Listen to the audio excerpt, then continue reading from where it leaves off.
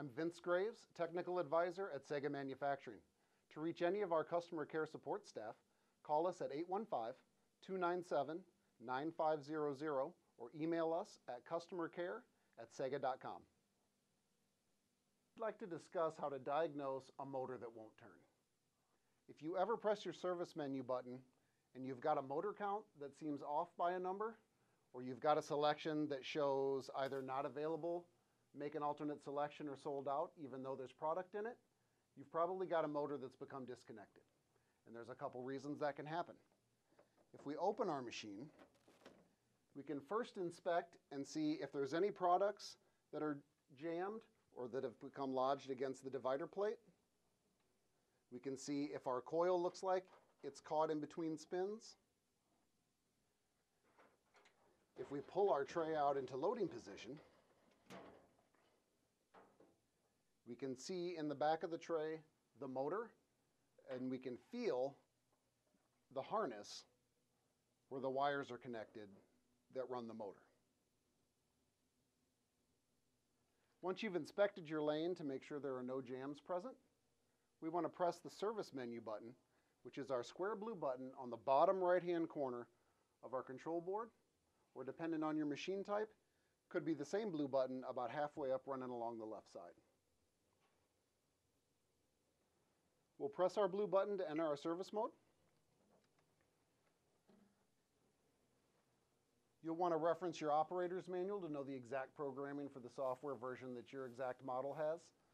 But here, the first thing that's displayed is a motor count.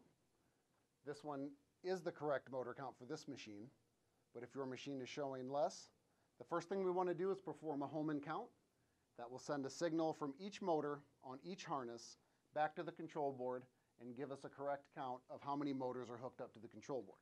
So we'll press the number 7. We could hear a few things turn. And now we've got our new motor count of 29D as it goes through and finishes its count.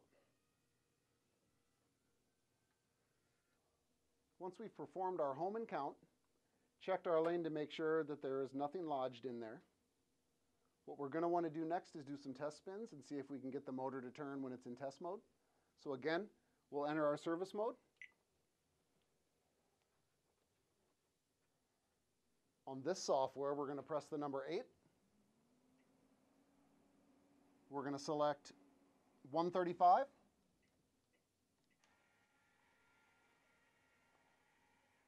And currently we have 135 spinning freely.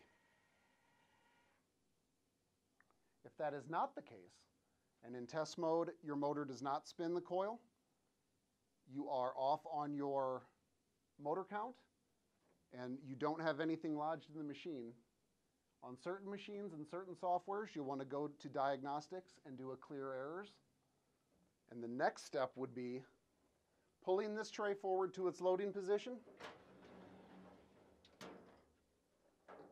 and with your machine powered off, you're going to need to check the wire harness connection on the motor in the back of the tray.